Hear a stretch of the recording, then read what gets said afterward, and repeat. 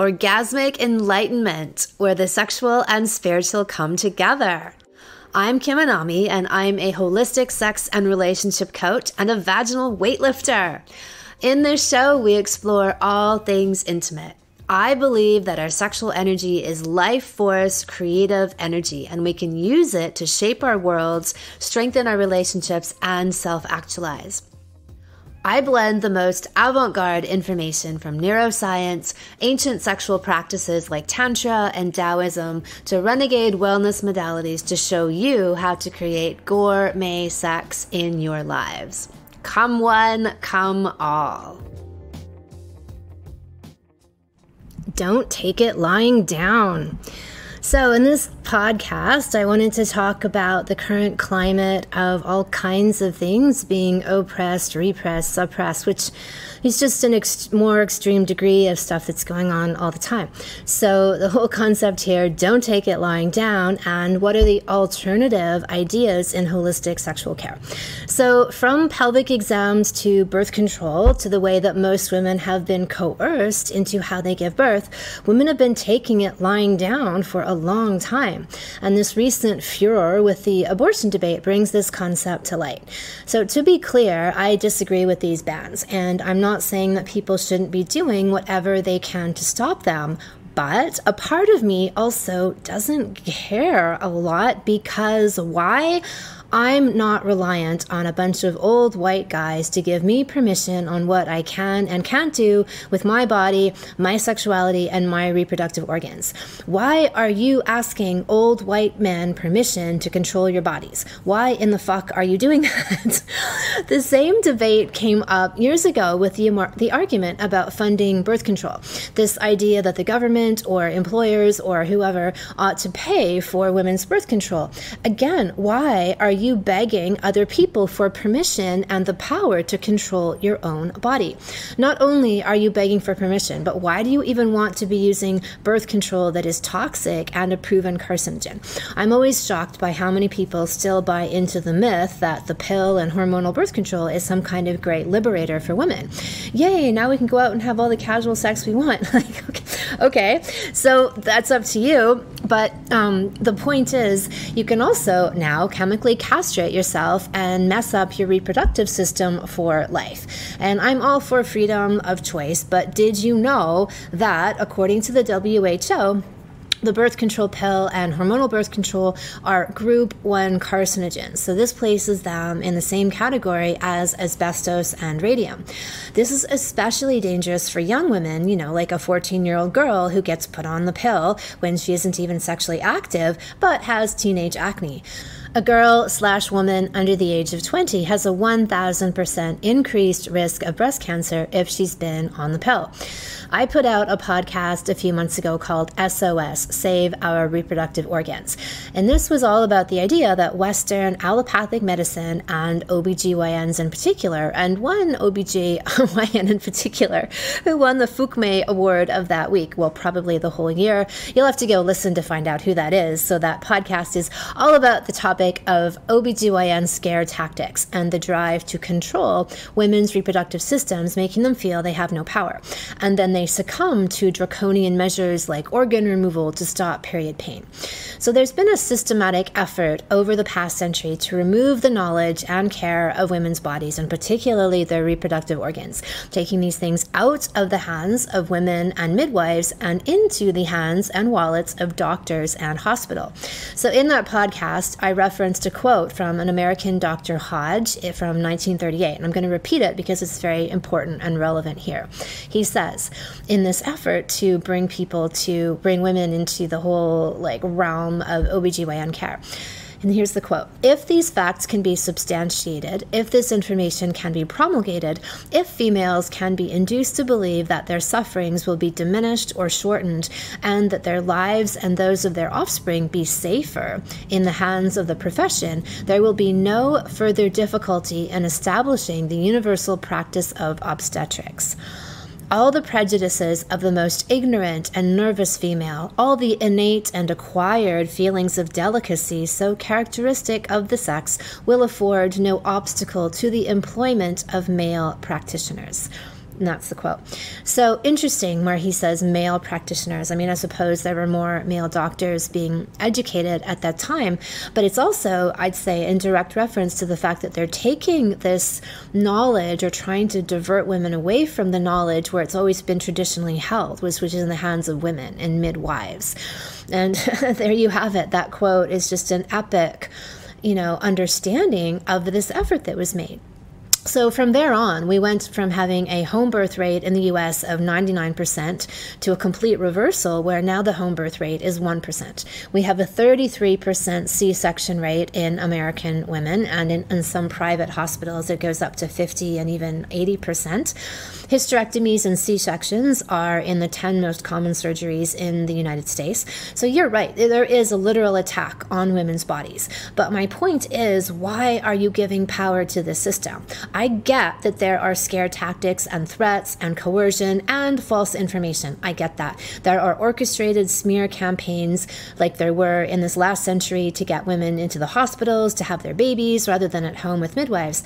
And even these days, you have these super underfucked and sexually inexperienced OBGYNs out there like Jen Gunter Kunter Voldemort. Okay, so I've given it away. She's the Fuqua Award winner, like I said, probably of the whole year. Go back to listen to the podcast, SOS, Save Our Reproductive Organs, bring it all to head there. So I doubt that anyone can really beat her, but her issue is she's out there trying to attack women for taking their power back and exploring natural remedies that are 100% safe. And the only so-called crime, I guess, according to people like her, is that this would then reduce a woman's dependence on outside sources and tragic interventions that don't work and cause even more problems than they solve, i.e.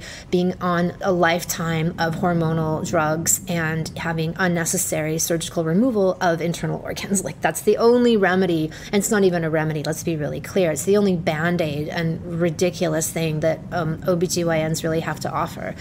So if you are someone who willingly subjects themselves to yearly pap smears, to taking hormonal birth control, aka chemical castration, who chooses to birth their baby in a hospital in stirrups, you are consenting to this system. You may be doing this because you don't know of any other way, and the dominant messaging that you receive is to be a good little girl, go get your pap smears and your mammograms and get on the pill and get endless numbers of sonograms with your baby and have no idea why we have a skyrocketing autism rate, with all these babies being born these days. Let somebody else birth your baby in a hospital with knives because you're told that you couldn't possibly know how to do that yourself. Do you believe that? I believe and live something else. I have existed outside of this system for decades, and I don't buy into any of it. I don't buy into allopathic medicine and its snake oil. This is the real snake oil, like drugs and surgery that are just band-aids, like these MLM bullshit pharmaceutical whore pyramid schemes. Like, that's really what we're talking about. Those are the people who really have the MLM, can be bought for a certain price and offer no real solution. So I don't get pap smears. I never see OBGYNs. My body tells me when it's fertile and when it's not, just like every other female in the animal kingdom. I don't use hospitals. I don't use doctors. This is the last place I would go for any kind of healing. Unless, the last place I was in the time I was in the hospital, I got smacked in the head with a surfboard and had to go in for some stitches. So for real emergency type stitching back together, helping mend broken bones, that's where they can give some assistance, is in these real emergency crisis oriented situations, but not for regular health maintenance or care.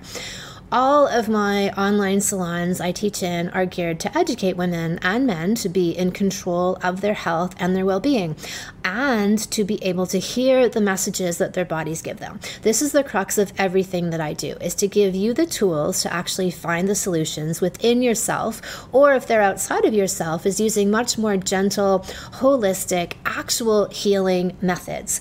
So like when I reference allopathic methods, they don't heal. I'm like, show me one person that you actually healed. So that means not using drugs, which are a band-aid, not using surgery, which is kind of like the equivalent of saying, oh, you broke your arm, we'll just cut it off. You've got another one, you can just use that one. You don't really need two. What? What are you talking about? Really? That's the best you have to offer me? Is you're not even going to fucking fix it? You're just going to cut. Yeah, don't worry about it. People do it all the time. People do it all the time. And that's the equivalent of most of what people are offered when they go to allopathic supposed, experts. So what does the opposite of all of this look like? What does it take what does it look like when you take the reins back, and instead of just lying there and taking it, you climb on top and you cowgirl that thing all the way home? Well, the first thing I would say is that you get back in touch with your sexual self. And I always say that people who are not in touch with their sexual energy are operating at a deficiency. You aren't in touch with your deepest, truest self, and your system will manifest all sorts of ailments. All reproductive issues can be traced back to some kind of imbalance in your sexual energy. Do you have uncleared past sexual abuse trauma? Hello, endometriosis and too tight vagina syndrome. Do you have a hard time saying no to sex? Hello, lack of lubrication. Your vagina is going to then do it for you. Do you have a hard time occupying your masculine self? Then you'll have a hard time, okay, no pun intended, occupying your erection. It's all related. Your body is constantly giving you messages. They aren't random or coincidental or unrelated to your deeper truth. They are a direct expression of it. The more you can get in touch with yourself and the more you can rely on your own intuitive and body's messages to tell you what's up, that's where your power lies. So something like the pill or hormonal birth control just silences your body. It just pretends like it puts all your hormones on hold. It doesn't balance them, which is what you might be falsely led to believe. It just cuts them off. And so your period is like your monthly report card. And I'd like to attribute this to somebody saying this, but I did an interview and she referenced it and I forget the source, but somebody talks about this. And it shows you what's up with your system. Everything from the color of your blood to the length of your cycle, and of course the severity of your cycle give you a message. In the dysfunctional world of allopathic medicine, dysfunction is normalized, meaning you're told that it's normal to have a painful period, terrible PMS, and awful shriveled up menopause. But these are lies. This has become normalized, but it's normal to actually have pleasurable periods, to not have all these symptoms of hormonal imbalance, like say acne or weight gain or whatever, bloating, and to have easy, PMS, like whatever, that's just something not even noticeable, and for menopause to be this smooth, easy transition. And so these things are supposed to be natural and even pleasurable and even spiritual portals into other dimensions. So historically, in other cultures, these were looked at times, very, very pivotal times for women, like these shamanistic times to connect, like the curtain between worlds opens up, i.e. your cervix opens up, which is the door between life and death, and you get exposed. You have this sort of extra astral, whatever you want to call it, insight into these other planes of existence. And it's only in modern times that this has been mutated into this dirty, shameful thing, which is really an inversion of its true power. And the same thing with menopause. This is now a time when the woman, instead of focusing all of this material energy and spiritual energy on potentially making and generating new life every month, now she has that energy available to help her catapult into higher states of spiritual awareness. So these, to me, are much more empowering definitions. And we're not, I have to always make this disclaimer because of the climate that we're living in right now. None of these things are meant to shame people. By me saying that it's normal to have a pleasurable period, I'm not shaming anyone for not having it. I'm telling you that we live in a culture that's normalizing dysfunction. And so instead of just like masking those symptoms with Band-Aids, I'm saying let's get to the root cause and actually solve them. And I do that in my work. That is what my work is all about, is getting to the root cause, not using Band-Aids, and helping people to get to a pure state of flow. So their periods are these beautiful openings. Menopause is this beautiful opening, instead of being these difficult, problematic experiences. So then as a woman, part of doing that is getting to know your own monthly cycle and rhythms. Did you know that you can only get pregnant during about 1 week of every month, and that your body tells you exactly when that week is? You can learn how to observe and chart your own fertility signs, and you can be your own method of birth control. And guess what? It's 100% free. And that's why I find it amusing to see these so-called feminists fighting for the right to get breast cancer and subsidized chemical castration. Seriously, you can do it yourself, and it's insane if you think that you can't. And look, I remember years ago when I went to see a doctor about something, and she's like, oh, what kind of birth control did you use? And I'm like, oh, I told her like this natural, fertility observation stuff. She's like, oh, that doesn't work. And I'm like, what the fuck are you talking about, you dumbass? Of course it does. It's like 99 point whatever plus percent effective. So, I mean, I guess they're just brainwashed, or because they've got like their whole drawer full of pharmaceutical kickback medicine that they are trying to apply on you because they get commission off of it, that they're just not willing to allow you to do anything that is in your own power and is free. That goes against their whole doctrine, right? Is that you can't do this yourself. You need me to do it for you. You are not in charge of your own body. I'm in charge of it for you. So look, I get why you could have taken in these ideas over the years, but I'm telling you that there are other ways. There are millions of women all over the world who use these self-assessment methods for their contraception and conception. So again, why are they not more widely promoted? Because they're free. So they're especially used in third world countries where they don't have the money to do these things. Like in China, these things are official methods of birth control. Where they don't have the money and they want to actually prevent, a certain level of population growth because it's maybe already getting what they consider to be out of control. So, like I said, it's not in line with this whole OBGYN doctrine to give you your power back. But in doing so and getting to know your own cycles, you can share this information, not just have it for yourself, but you can share the experience and the observations with your partner. And this can be something that's a collective exercise rather than this burden that's exclusively yours. Like you as the woman generally are the person who has to take care of birth control. In this situation, like you can even chart, through an app or a wall chart, explaining what your signs are and talk to each other about it, and your partner gets a real sense then of your rhythms as you go through the month as well. So the fact that so many women need abortions says something about how lacking proper sex and self-education is. I get that accidents can happen, but I wager to guess that the majority of unplanned pregnancies happen more through ignorance than through accidents. So let's get conscious about our conception and our contraceptions. And I talk about all of these techniques in, I think, every one of my salons. So if you believe that you need pap smears or you have gynecological issues that you want to address, consider midwives, naturopaths, and holistic pelvic hair practitioners. Like I said, I don't believe in pap smears, so I don't get them. I haven't had one in at least 10 years, and it's just reinforcing the idea that you don't know, and somebody else has to literally force you open and scrape your insides to tell you your own truth. So look, I say all this also with the caveat that I am very healthy, and I take very good care of myself, and I'm very in touch with my body. But that's my point. You can be too. And yes, I've been at this for 30 years, meaning taking responsibility for my own health and wellness and, really making that a priority in my life. That's been a priority for the last 30 years. I was on the birth control pill for only 2 years early in my sexual history, and then I went off of it, and I've never taken any kind of hormonal contraceptive since. And I learned natural fertility / birth control in my early 20s, and that's been the way of it ever since.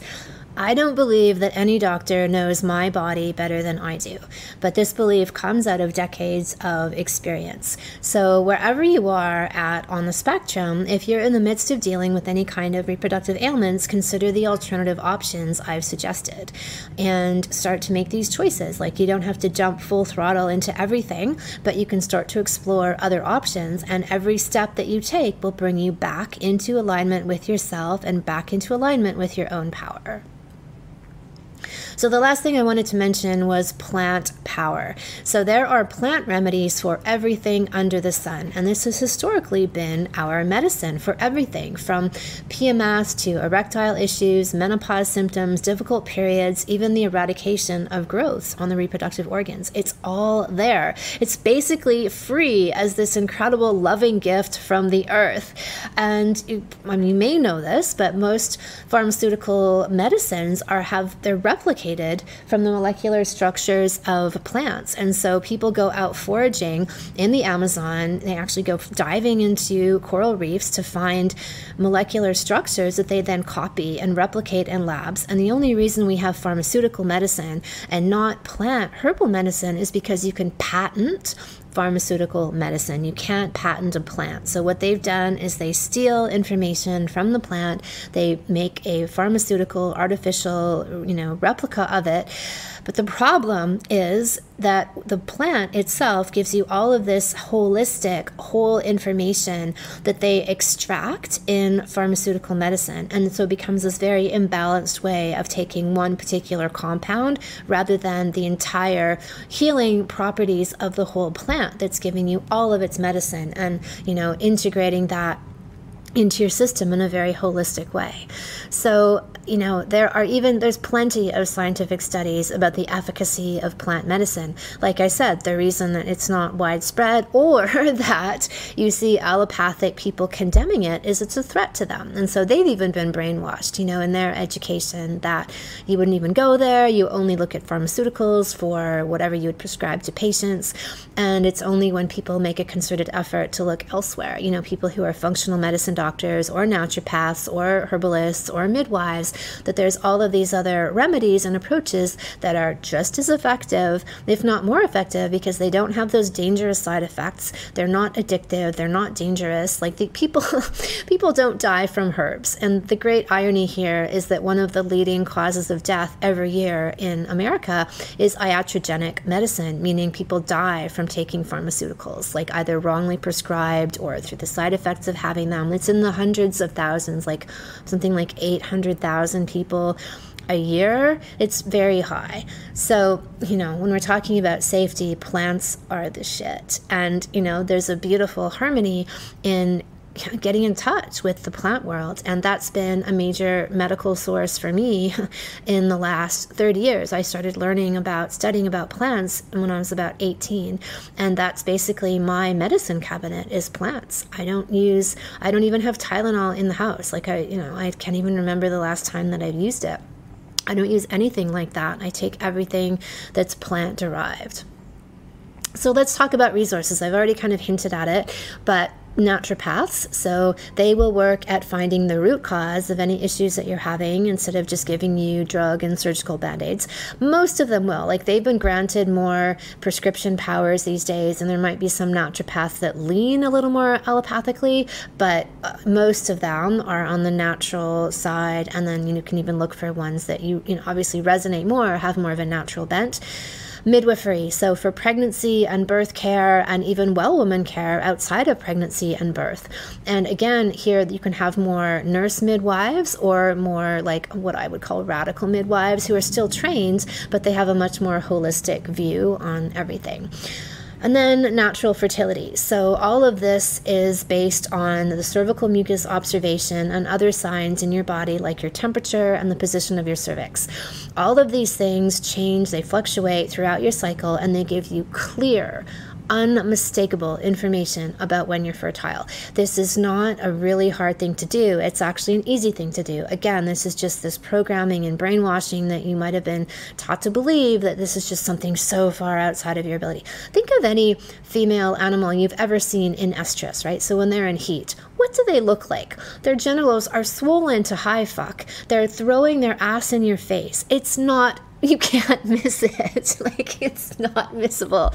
So we may not have symptoms or expressions like exactly that obvious, but once you learn them, they're very obvious. And so there's all kinds of natural methods out there, like different, family fertility awareness method, etc., the Billings method.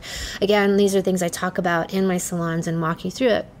But there's plenty of information out there.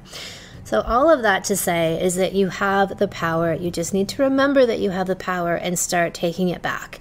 And then, like I said, even though we ought to be fighting to maintain these rights, we shouldn't be in a situation where we're so reliant on other people to grant them to us, right? We already ought to have them. And then these are like things like in an emergency, like they have to get done. But otherwise, the bulk of the power resides with you. Sexual accoutrement. Oh, yeah. All right, this week's sexual wellness product is the Luscious Crystal Elixir Trinity. So this is out of the collection of Anami crystal elixirs that I made myself and downloaded information from my own brain energy source as well as the crystals in the remedy. So Luscious is a trinity, so that means that there are 3 crystal remedies inside of it and you rotate taking them. Its main purpose is that it helps to clear sexual blockages, including sexual abuse, cervical trauma, and it opens up the cervical orgasm pathway from the cervix via the vagus nerve to the crown chakra. This is our signature healing, block clearing, cultural conditioning, blasting remedy for women. So it contains rhodochrosite, which is known as the self-love and self-confidence crystal, and it's the most effective crystal on the planet for healing issues of sexual abuse. And then there's pink calcite, and it's the excavator of stored trauma, so that it goes deep in there, pulls this stuff out of you in the sexual organs, in the emotional body, and it opens and activates the energy of the heart, the cervix, and the vagus nerve. And then it has pearl. So this is all about inhabiting your lustrous beauty. So as women, okay, so this elixir is for women. Actually, I have another one for men, which is called Resurrect, but this one is for women. And so it's all about this idea. When women start to really inhabit their sexual energy, they start to get sexual attention. They start to get a lot more attention. And because of these messages that we receive as women that, oh, she was wearing a miniskirt, so she deserved to get raped because she was asking for it, women often start to cover up and obscure their sexuality as they mature because they're afraid or they've actually been attacked. And so they start to, draw this, invert this back into themselves. So Pearl is about when you start to then occupy that space, you own it and you wear it and you take any negative experiences, just like the grain of sand in the pearl, from your life and you turn them into positive wisdom and energy. And so it really allows you to inhabit the full scope of your beauty with confidence and radiance. So overall, the dominant message of this podcast today is ask your doctor. Actually, no, ask yourself, right? We hear this in all these pharmaceutical ads that you're, bombarded with. Well, ask your doctor about so. No, don't ask your doctor. Ask yourself. Thank you so much for listening. If you haven't already, subscribe and also leave a review. And send someone else the gift of a healthy libido and an off-the-charts love life by sharing this episode with them. We'll be back next week, and in the meantime, many happy orgasms.